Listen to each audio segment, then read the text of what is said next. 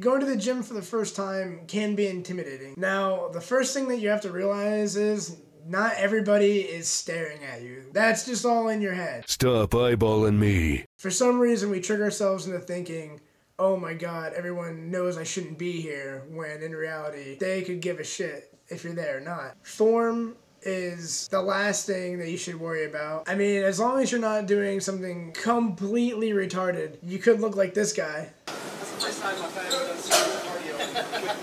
You may be hesitant to step on the elliptical for the first time because you're like, oh god, what do I do? What do I press? I don't even know how to work this thing. No one's critically judging you when you step onto an elliptical and you don't know what you're doing for the first time. Just start pedaling and you'll figure it out. When you step off, you'll probably look like a newborn deer. Oh, my legs! Ow, Jesus. And once you start coming back and doing more and more cardio and more weightlifting, your energy levels will be through the roof. It's over 9,000! What the fuck? If you come to the gym and you're caking on your makeup and you're wearing Spankies. It's a bold strategy, Cotton. Let's see if it pays off for him. Or if you're a dude walking around in a super deep V cutoff shirt and really tight shorts. Stop leaving your banana in my face. I don't even want it. Whoop! Just kidding. I got it. Boop! Then you deserve to get judged. Oh, God.